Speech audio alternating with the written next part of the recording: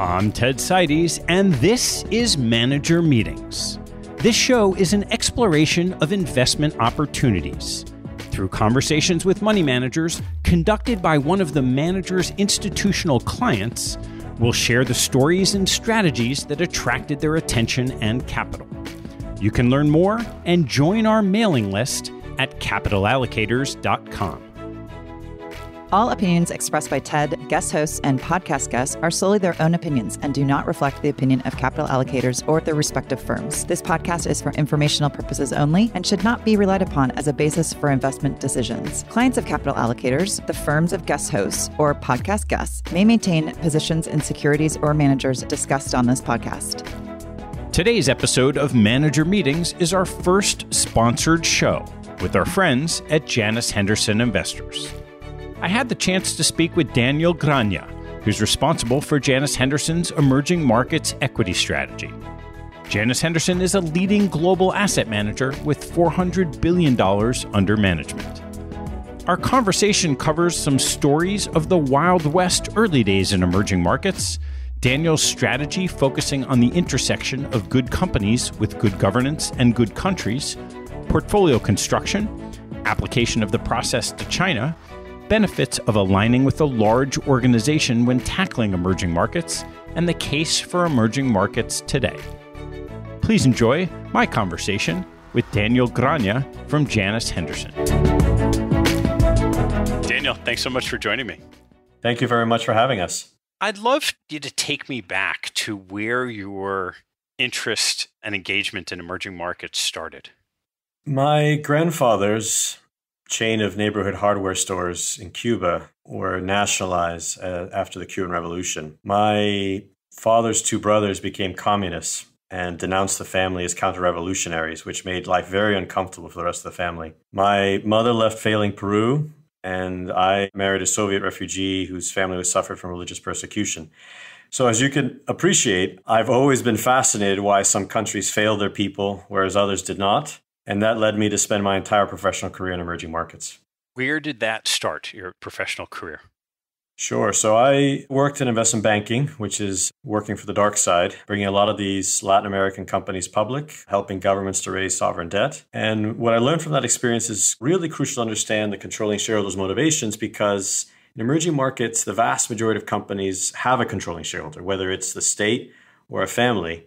Acceptable business practices in emerging markets are very different. And I could give you an example, the Mexican glass bottle wars. 25, 30 years ago, a Pepsi bottler, new shareholder to the company, managed to gain majority share of the carbonated soft drink market in Mexico City area over Coke. That, of course, is unheard of, unbelievable.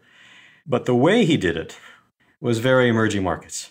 He painted his Pepsi trucks with the Coke insignia, circled around all the mom and pop shops. At the time in Mexico, a lot of these drinks were sold in mom and pop shops and convenience stores, and they were using glass, not plastic. And so he would go around and collect these glass bottles and smash them.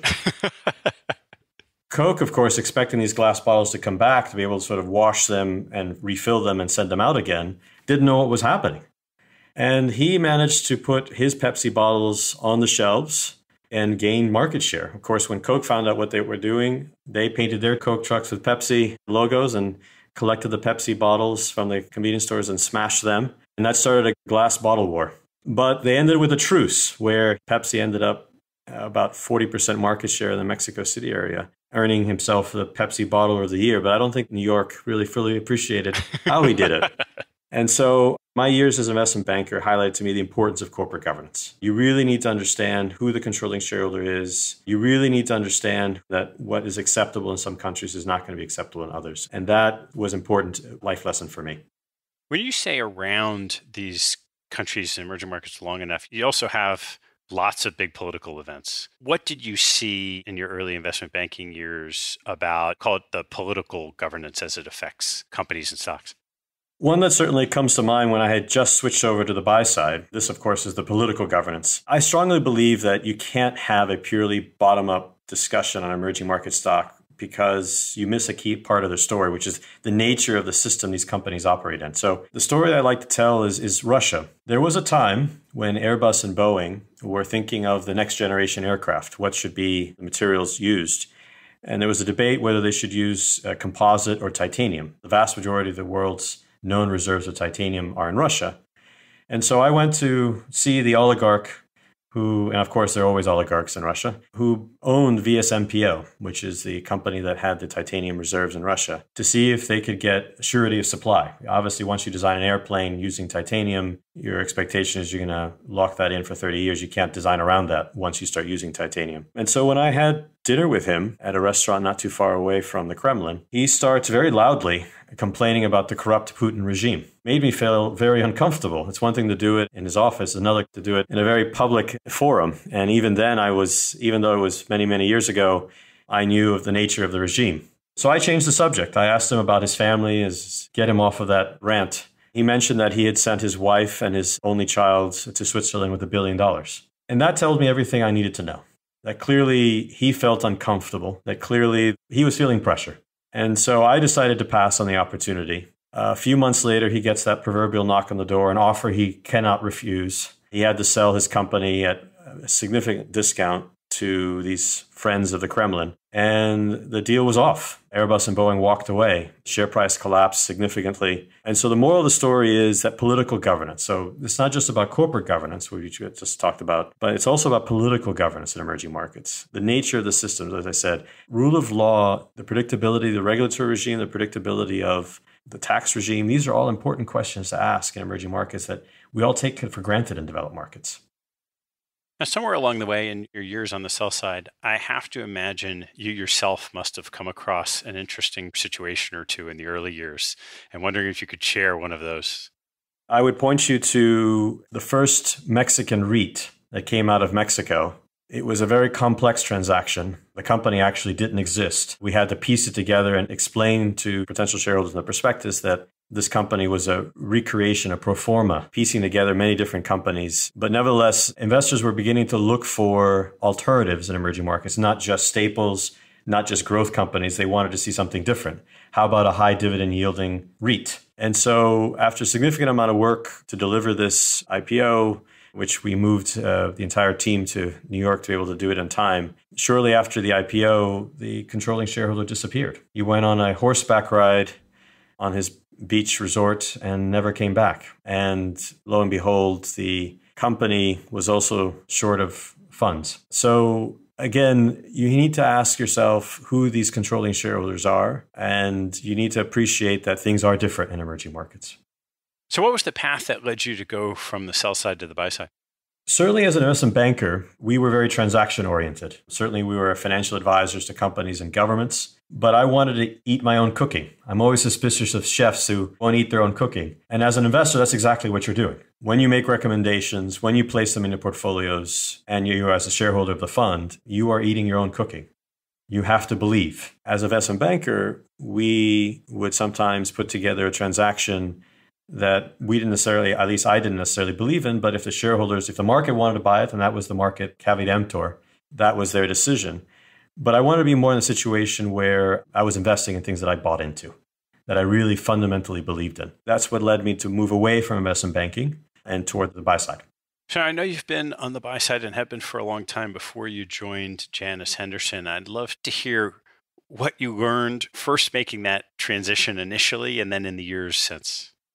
Certainly, investing in emerging markets is different. Countries and companies are at different stages of their development, which means the institutional guardrails are not as well developed. This creates a lot of opportunities, but also a lot of risk. It means the standard deviation of outcomes are much greater in emerging markets. And so, as I developed as an investor, I came to believe that the best hunting ground is found at the intersection of good companies with good governance in good countries. So well before ESG became important, again, I've highlighted a few examples on the corporate and political governance, it was clear that putting governance as part of the DNA of your process had to be there. Emerging markets are different. And then you might ask, well, what about good countries? Why is that important? Top-down factors like macroeconomics, politics, geopolitics, political governance play an enormous role in emerging markets. You just look right now, compare the extreme diversity in COVID experiences across emerging markets. That's partially driven, in many cases, mostly driven by the quality of the political governance. You could look at the number of countries that have debt crises, bank crises, currency collapses. They have a lot of things in common. They required a meaningful amount of external savings to balance the books. That's a choice. That is a choice. And so paying attention to the politics, because the politics will drive economic policymaking, and the economic policymaking will drive the kind of environment these companies are swimming in and the kind of risks. There are some countries that like to skate on thin ice, and that is something that as an investor we should know. And so it's that combination of finding good companies with good governance in good countries that I think make for a more sustainable, better outcome situation in emerging markets. So as you walk through each of those, and let's start with that country assessment. What are the key variables that you want to look at to determine if that's a country you're likely to invest capital in? What am I looking for? I have to understand the political process. I have to understand the macroeconomic management. I have to look at the comparative advantages of each of the countries. I have to look at things like industry diversification. Taiwan, 2/3 of the index is tech. Russia, 80% of the index are oil and gas and natural resources. Broadly. These are all factors that matter because I'm not predicting GDP growth or inflation. I'm making an assessment of the choices that these countries have made. In some cases, the people have made them via choosing politicians. In other cases, they're in dictatorships. But the choices that are made influence the environment that these countries operate in. The implication of all these choices is the economic trajectory of these countries, macroeconomic and geopolitical risks that these countries take. And then, of course, because of that industry issue that I raised as the cyclical considerations. And so this is what we do. And how do we do that? Well, we meet with the country head of the IMF and the World Bank. We meet with politicians. We meet with opposition politicians. We meet with journalists. We meet with regulators. We meet with everyone and anyone that can give us insights into that process, the political process, economic process, and the resulting outcome. We also spend a fair amount of time with our own resources at Janus Henderson with the emerging market debt team, who of course have a different perspective on these countries. And so an understanding of the macroeconomic direction, which is an accumulation of all the past choices they've made, as well as the future direction. And sometimes those align nicely, that the country has made very good choices in the past and continues making good choices in the future. But sometimes it's more about the change in trajectory. Maybe they've made bad choices in the past, but now they're making good choices, and that creates an opportunity. And so by having these discussions, we make an assessment of where these countries are headed, and that creates an environment of where I can push my analysts to say, these are countries that look attractive, and these are countries that are less attractive. They're a better picking pool over here, and a radioactive picking pool over there. And how stable are those assessments over time? The thought is to have a view that's relatively stable over a 2 or 3 year time frame, acknowledging that there will be some reasons to change the view, whether it's a political election or whether it's a particular vulnerability to U.S. interest rates, and now we've changed our view on U.S. interest rates. But certainly the view is to have a semi-firm 2 to 3 year view so that it can help us guide where the most attractive picking pools are. How do you intersect your assessment with what's happening at the country level with how that impacts particular industries within that country?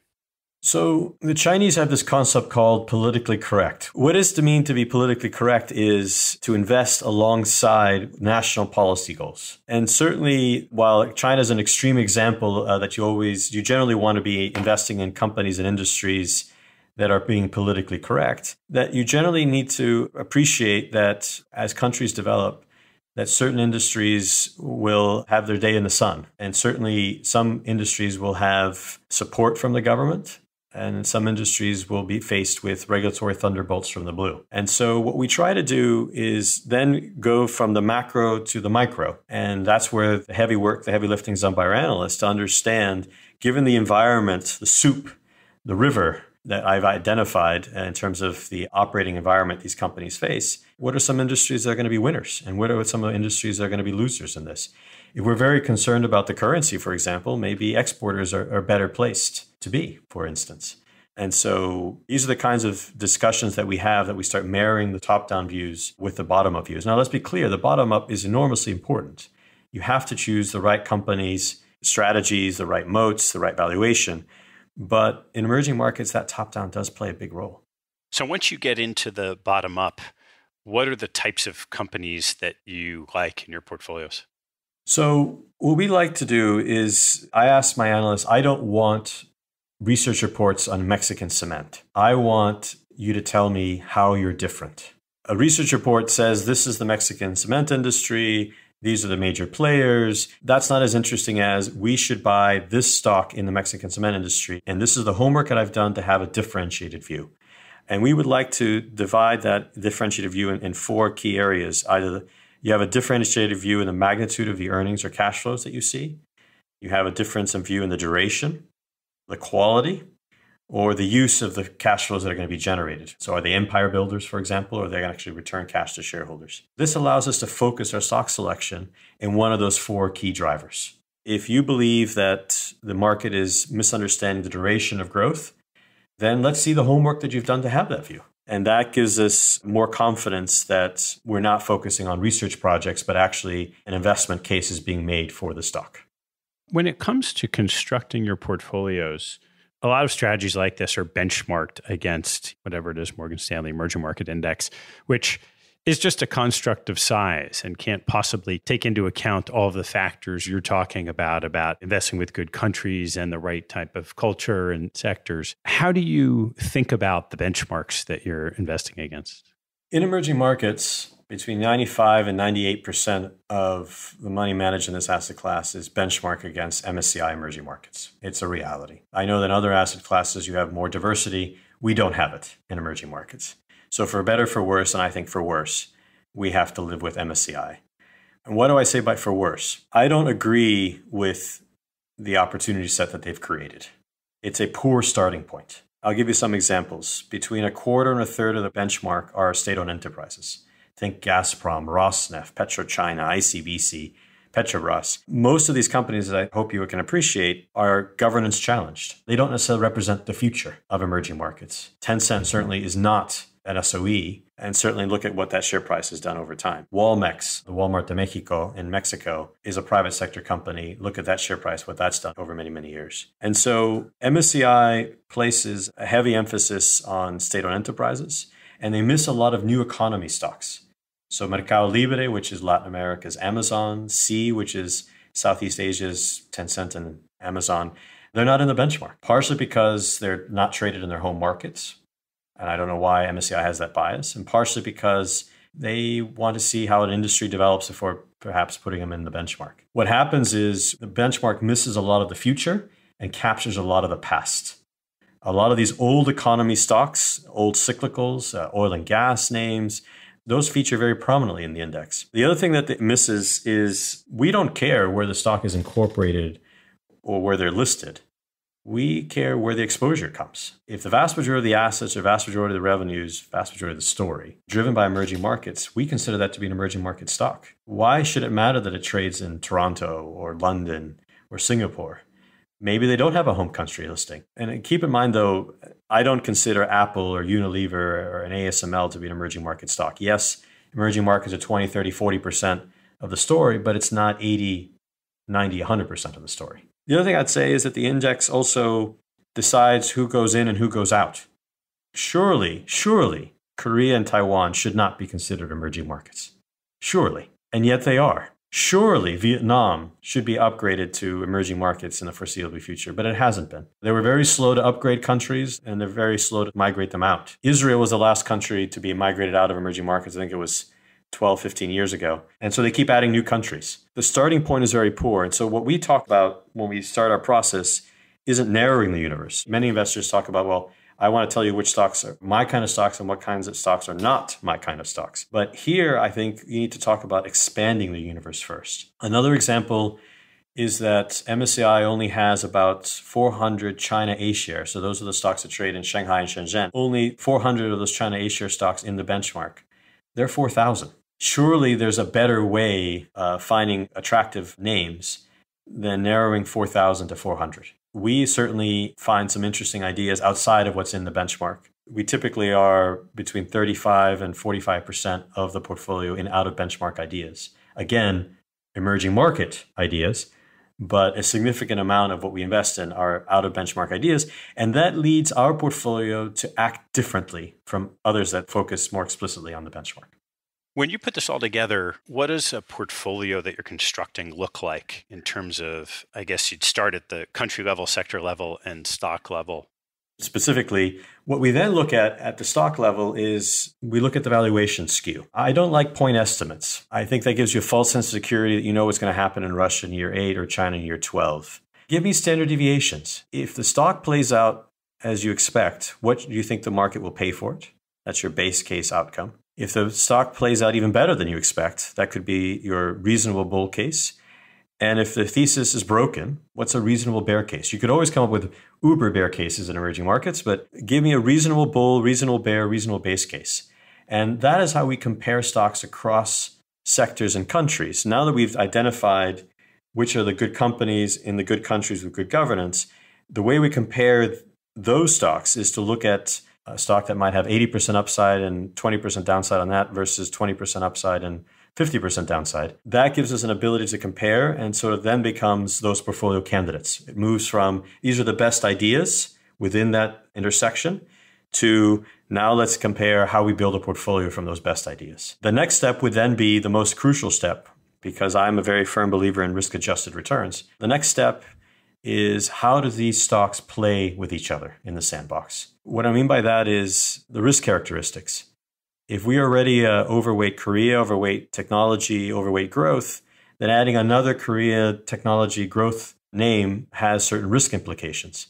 The focus is to deliver great risk-adjusted returns through market cycles. And so it's very crucial to me to understand the risk implications of adding every stock in the portfolio has to earn its keep, but also has to play well with the rest of the portfolio. When you put that together in a portfolio, what's typical kind of number of names you have?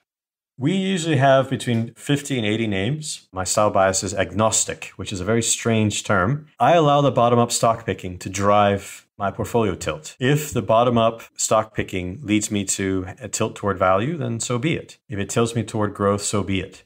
There are times to be tilted one way or the other. We are not theological about having a growth portfolio or value portfolio. And I think that's important in emerging markets. You have to consider that before 2008, value outperformed growth on average 6 out of 7 years in emerging markets. But post 2008, growth, I think, has outperformed 9 out of 11 years. And so if you always had a value bias or always had a growth bias, you would tend to outperform in one regime and tend to underperform in another. Maybe the construct of value versus growth is artificial. Why not allow bottom-up stock picking to drive what you own in your portfolio?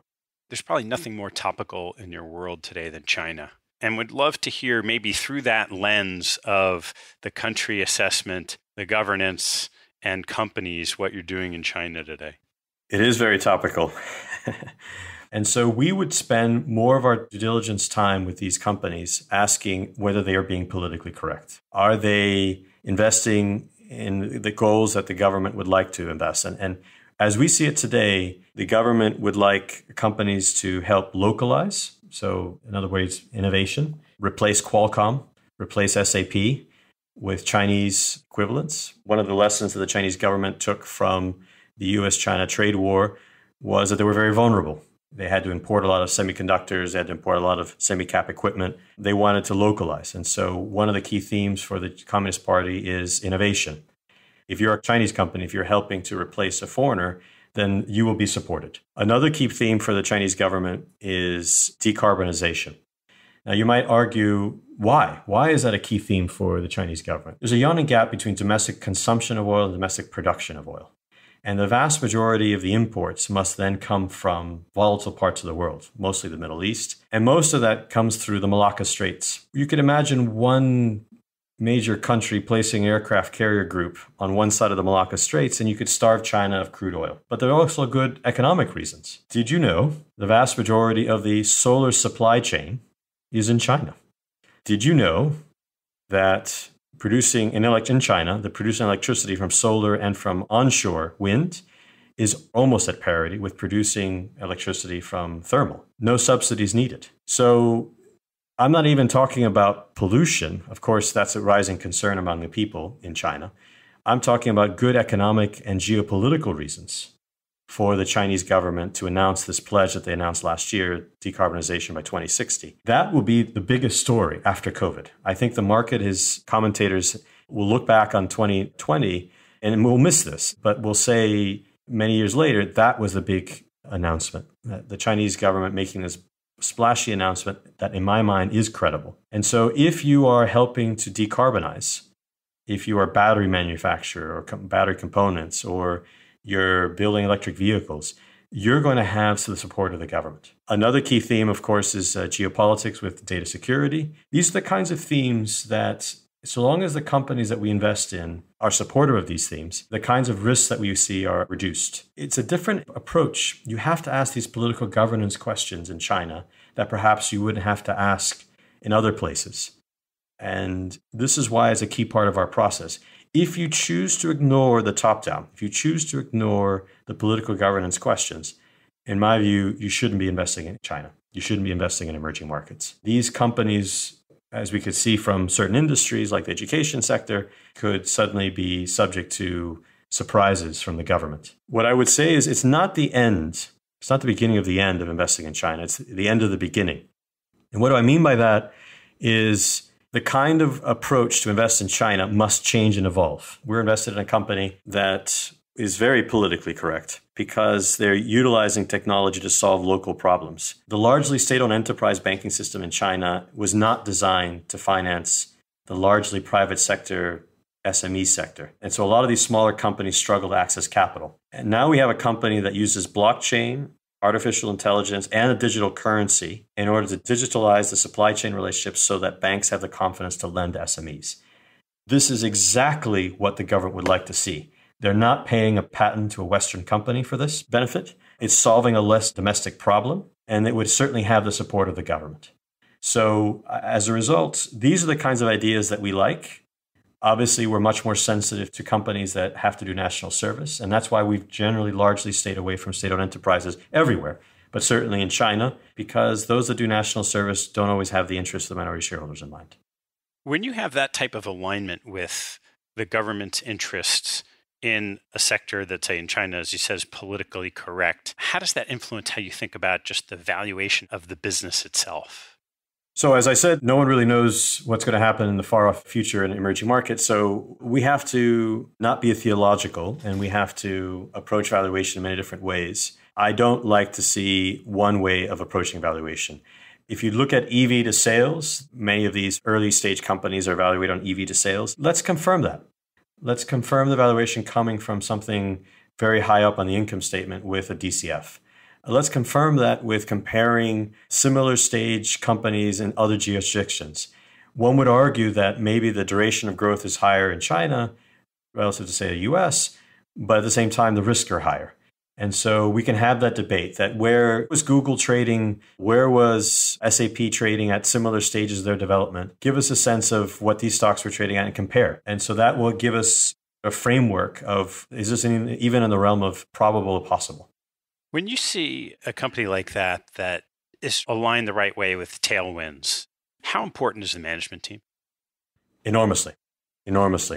Earlier in a lot of these emerging market histories, the kind of capabilities that was asked of the management teams was more on the political side, political connections. How you develop your moat was directly related to how you can influence the government to set up barriers, or creative ways of using government regulatory pressures to make sure that you are the only license holder. But as the world has evolved and changed, and as those barriers have come down, I wouldn't necessarily say they've all come down everywhere, the ask on the management team has changed. And then suddenly, the kind of things that you ask about for a management team are more like what you would expect to ask for a management team in the West. And so building a culture, rewarding employees with stock. What are your moats? How defensible are those moats? What are your thoughts about returning cash to shareholders? Are you an empire builder? Many of these old school controlling shareholders, the old families, are empire builders.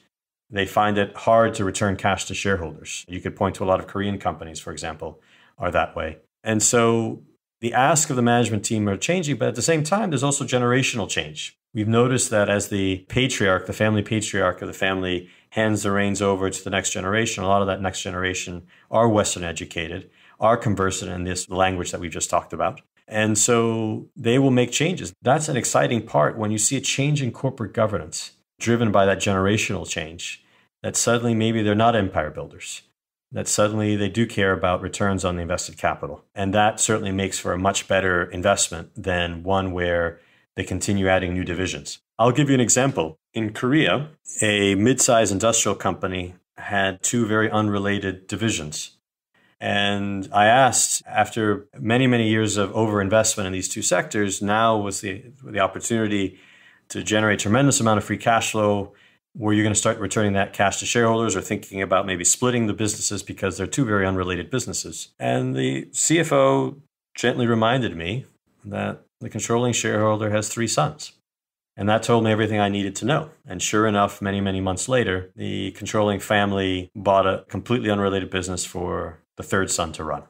So you need to ask yourself different kinds of questions in emerging markets. And it isn't always about where you are. I find it kind of silly and frustrating when people want to apply Scandinavian levels types of corporate governance standards on emerging markets. We are emerging. I applaud companies when they make change. It's about so many times about the trajectory of change rather than where you are. And so most of my boards are not independent.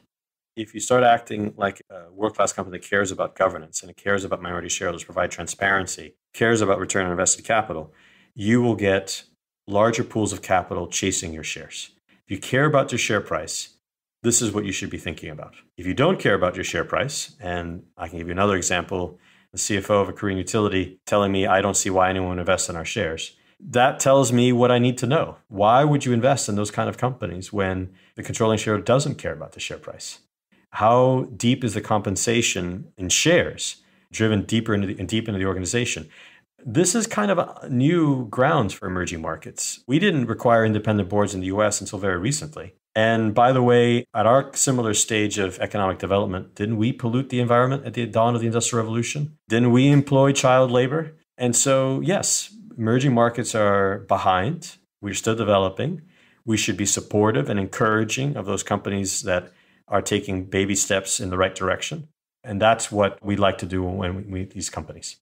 I'm curious to go from that individual assessment up to part of your process, which is the types of information that you're gathering in 30 countries around the world, lots of different companies, a lot of different political regimes, requires a breadth that many have struggled with in emerging market equities. And I'm curious, what does your team look like? I am a firm believer that emerging markets are not an island to themselves. Not all the world's crises originate from emerging markets. Not all the world's problems originate from emerging markets. We get hit from contagion from other asset classes. And so it's very important to have a more integrated approach. We spend a fair amount of time talking to our emerging market debt team to get their perspective, to hear about what the global fixed income team is thinking. We spend a fair amount of time integrating with centralized research at Janus Henderson. Many of our emerging market success stories started off as carbon copies of successful business models in the US, and then we evolved and changed depending on local conditions. But nevertheless, it's very helpful to hear the centralized research point of view in terms of what's happening in other parts of the world. We integrate with the ESG team to talk about what the latest standards are. We have a dedicated team of analysts, but we rely on the larger part of the organization to complement what we do. It's very hard to keep track of what's happening in 30 countries, plus what's happening in the US markets, plus what's happening with the ECB, plus what's happening in geopolitics. And so consequently, I think by being part of an organization that values partnership and values collaboration, it makes us all better investors. The emerging market debt team could disagree with me. Maybe they're bullish on Brazil and I'm bearish. But having that debate, friendly debate, makes us better investors. Maybe I'm bringing up points that they hadn't thought of. Maybe they're bringing up points I hadn't thought of. Having that different perspective, that cross-asset allocation discussion, makes us better investors. How do you manage around the challenges of language and cultural barriers individually with you and your team compared to the countries you're investing in? So this is where there's strength and diversity on a team. But the first point I would mention is that most emerging markets, you could get by with the international language of bad English. But you need to do more than that. Obviously, you will miss cultural nuances. Things get lost in translation. And so you do want to have members of your team that do speak different languages. I speak Spanish and understand Portuguese. There are members of the team that speak Chinese, and that does matter. That is important. Yes, meeting with a CEO and CFO that many cases speak English or bad English, as I said. We all speak bad English, I suppose. That certainly gives you one perspective. But imagine if you could speak with the line manager or the head of the factory or the head of the union in the local language over drinks, over dinner, over lunch. And you get a much more unfiltered view of what's happening. Maybe it prompts questions that you hadn't thought of. Maybe you get a better sense of how deep in the organization some of these changes the CEO is talking about are really penetrating. Due diligence isn't just about asking a treasurer or CFO or IR at a conference in New York. That's not sufficient due diligence. You need to travel to these countries, kick the tires, meet with competitors, meet with the supply chain, meet with former employees, expert networks, meet with government officials, regulators. Many times they came from these companies to get a much more holistic view of what's happening on the ground and what's happening with these companies. So I would say that it is a very labor-intensive process. I struggle to see how a purely quantitative approach would work in emerging markets. I would struggle to see how a purely bottom-up, just buy the companies that have the highest or best improving returns on invested capital, how that would work. Because it ignores all these other factors, these soft intangibles, the relationship with the government, the corporate governance, culture of the companies. Do they value their employees? These are all legitimate questions that I think perhaps play an outsized role in emerging markets. After all the years that you've been in these markets before coming to Janus Henderson, I'm curious if you thought of striking out on your own. I would say absolutely not. As I said, emerging markets is not an island unto themselves. We would need to build an organization that would touch upon different asset classes, the emerging market fixed income, emerging market currencies. We would need to have an understanding of the global fixed income markets, sovereign research. We would need to have plenty of capabilities to cover things as varied as China A-share, as Vietnamese stocks, South African stocks, Brazilian stocks. To recreate that on your own would be, given my process and my thought that this is a labor-intensive process, right? That you can't just screen for the best ideas in emerging markets. You actually have to go see them, meet with competitors. The short answer is no. I think it would be rather hard to recreate this as in a sort of one-man shop or a small man shop, or a small woman shop. It would be very hard to recreate. So we've gone through this period of probably more than a decade now where the U.S. markets have just outperformed the rest of the world. And I'm curious, as you're talking to people about what you've done, does this question come up of, why are we bothering? Yeah. Why bother? Well, number one, I would say if you were to strip out the 40 most successful U.S. stocks out of the S&P 500, and compared that to the remaining S&P 460, I guess. The S&P 460's performance is actually bang in line with emerging markets, bang in line with European markets. There's an outsized outperformance by the likes of Google and Apple that have sort of skewed U.S. equity returns. Historically, there were two reasons to invest in emerging markets: outsourcing and convergence. Outsourcing, of course, is building cheaper, faster, better. So TSMC, the semiconductor maker, and Infosys, the business processing company, are examples of successful business models in outsourcing. Then there was convergence. So as income levels rose in emerging markets, you'd expect households to want to buy cars, homes. So HDFC in India and Walmex in Mexico are good examples of those. But we're now beginning to see an emerging third reason to invest in emerging markets, which is innovation. And a lot of these are technology-enabled companies that are solving EM frictions in very new and interesting ways. We have to keep in mind that emerging markets are home to great economic inequities, very uneven access to healthcare, financial services, and so forth. Some of the most exciting innovations that we're seeing address those obstacles. Why do you need to build branch network in rural India when you could reach those people through fintech and through smartphones? That's an example of an innovation that will change the lives. The bankable population, if you have to build branches, is small in some countries. But if you're able to use technology in new and creative ways, then the bankable population is 100% of the population practically. And so this is what gets us so excited, that it isn't just about buying the best outsourcing stories, the best convergence stories. It's increasingly about buying the best innovators. And there is a lot of homegrown EM innovation. I will fully acknowledge that innovation in emerging markets is not evenly spread throughout all the countries. Clearly, Asia generates a fair amount of innovative companies relative to Latin America and Eastern Europe, Middle East, Africa. But nevertheless, this emerging theme gets me very excited about the future of the asset class. There's always these times in emerging markets where some country is blowing up in a bad way and another's blowing up in a good way. And I'm curious, if you looked out on the horizon, what countries are you most excited about and which ones are you most concerned about? I would say that Vietnam is one that I'm most excited about. It's not a very well-researched market. It's a success story. If I were to turn the clock back on China 30, 40 years ago, that's exactly where Vietnam is today. So think a government that is very much attracting foreign investment or an export-led model. They have a young demographic labor force willing to work, a great infrastructure. And so they've created the right ecosystem. For example, the largest exporter out of Vietnam today is not shoes and T-shirts, and it's actually Samsung.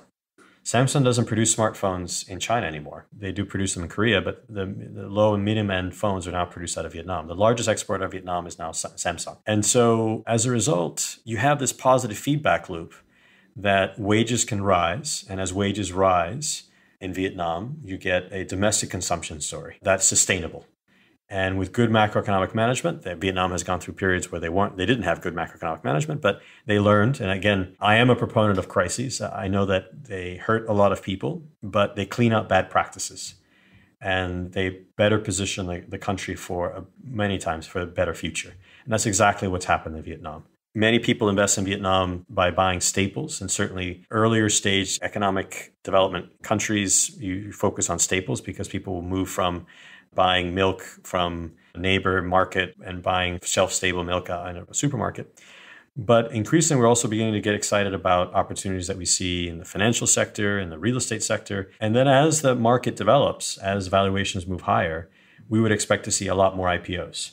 And so now is the time to do due diligence. Now is the time to figure out which are the right management teams, which horses are the right ones to back, because they are succeeding where a lot of emerging markets are not. We have seen peak globalization. The export-driven economic model that was used very successfully by Japan, then Korea, Taiwan, and now China, that is not going to be as easy to replicate going forward. Rising protectionism pressures everywhere. We've probably seen the limit of deindustrialization. We've seen populist pressures in developed markets. But Vietnam is one that's actually succeeding. And so I'm most excited about Vietnam. In terms of countries that I'm concerned about, I do worry very much about Brazil. I think Brazil is losing its way.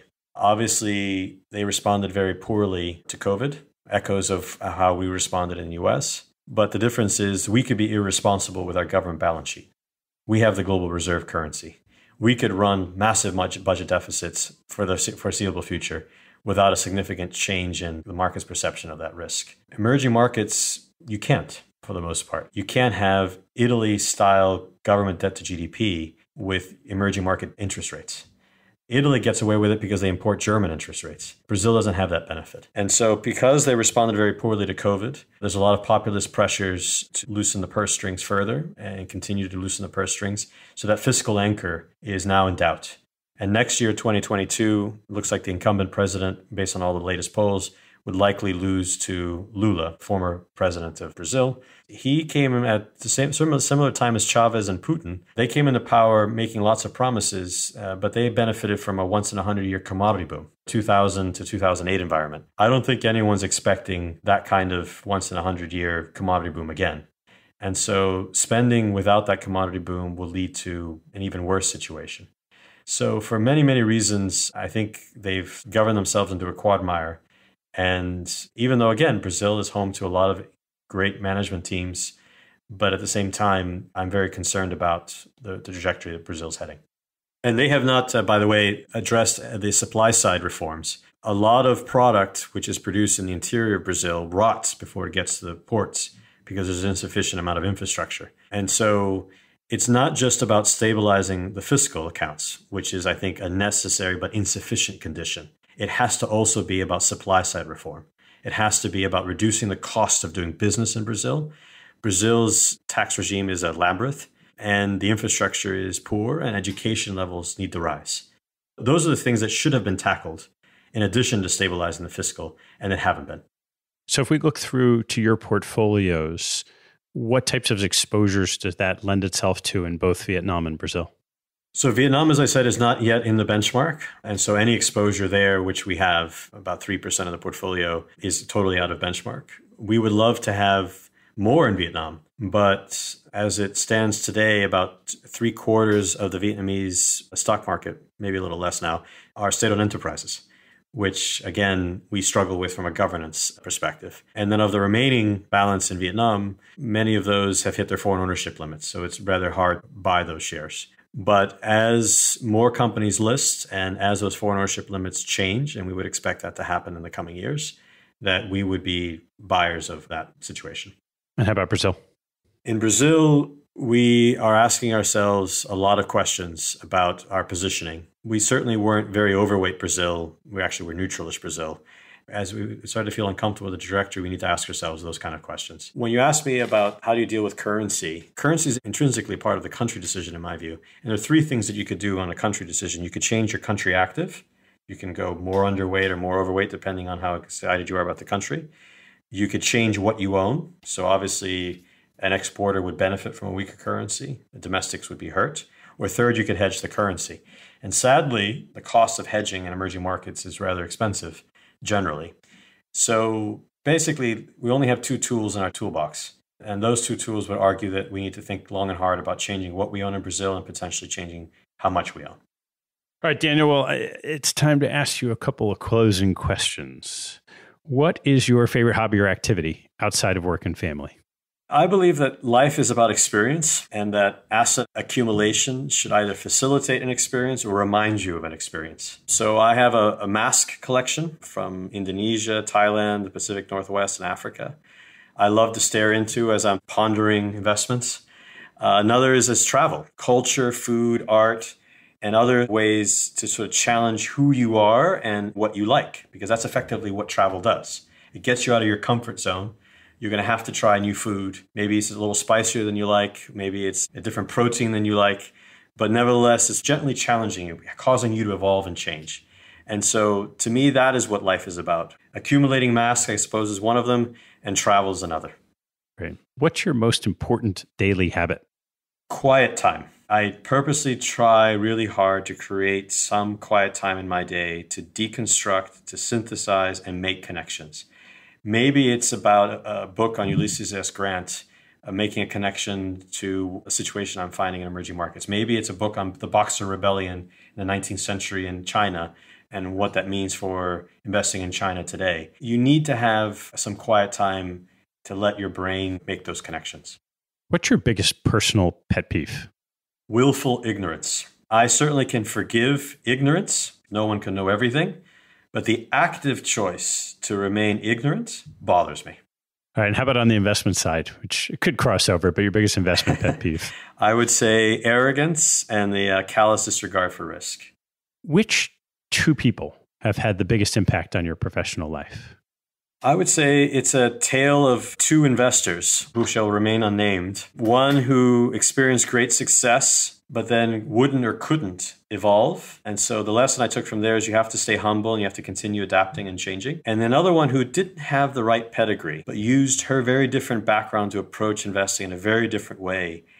And that's okay. Being different allows you to approach problems in an unexpected way. So this led me to think about, there is strength in diversity of experience. And that's what I look for in my team.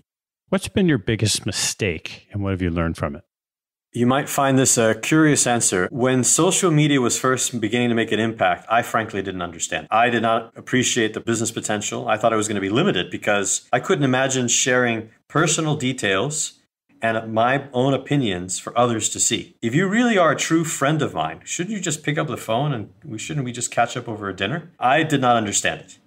The lesson here is that sometimes you are not the target audience, number one. And number two, sometimes you become the target audience as you change.